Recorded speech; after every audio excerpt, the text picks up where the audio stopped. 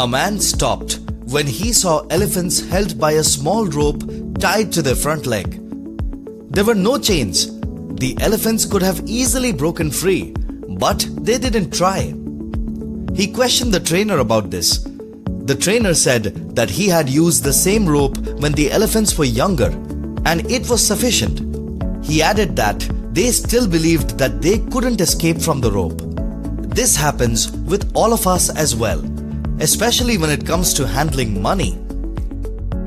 Many investors invest almost everything in fixed income instruments and never try to invest in equity, because they have this belief system in mind that equity is very risky. This strong belief system may have been created based on what they heard from their parents or from their own past negative experiences.